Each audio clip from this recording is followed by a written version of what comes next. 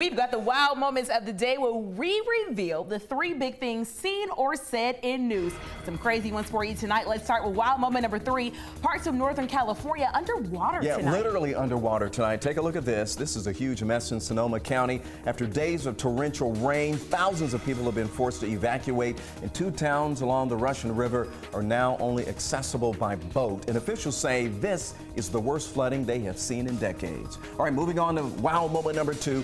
A life-saving snow plow at Lake Tahoe. This one blew me back tonight. Yeah. A homeless woman was stuck inside her car for 5 hours after it was buried during a snowstorm. So she didn't have a phone and couldn't open the window to call for help. When the snowplow hit the car, well, the police came to dig it out because it was parked illegally, and that's when they saw her hand press against the window and got her out of there. That is a wild there. And wild moment number 1 tonight, watch where you park. Yeah, you should, because firefighters in Anaheim, California decided to show a careless commuter exactly why you never ever park right next to a fire hydrant. A fire broke out, so they just busted out the car windows in order to run that hose right through the vehicle.